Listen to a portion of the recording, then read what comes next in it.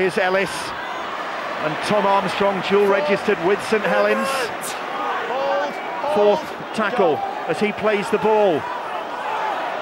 Mills out the back, swooped on by Robbie Hunter-Paul. He did well there. The referee's right to tackle country.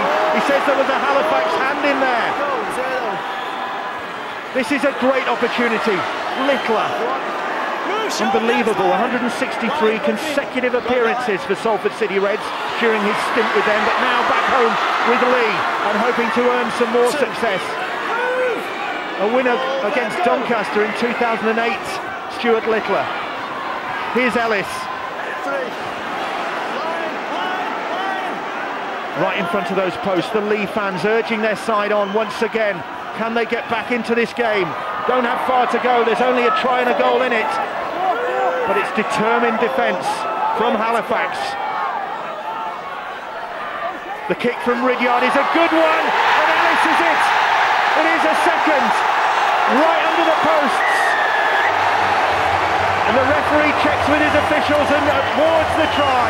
And Jamie Ellis, who'll be playing in the black and white of Hull FC, signing off for Leigh with a barnstorming performance. Second try of the night, perfectly weighted kick, well read. He's going to have some competition at Hull with Aaron Jeremiah and Brett Seymour signed for next season. But this young man looks as though he might be up to the challenge. Well, let's have a look at this back to one. I think this is a tough call. David Mills offloads this ball and it hits the elbow of Danny Jones accidentally, but nevertheless, it's 6 to go.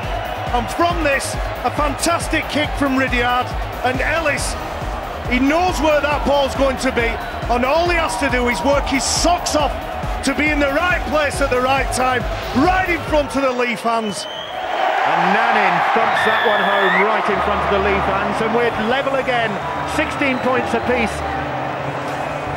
We're heading for extra time once again, unless somebody can come up with the decisive blow in the last few minutes here.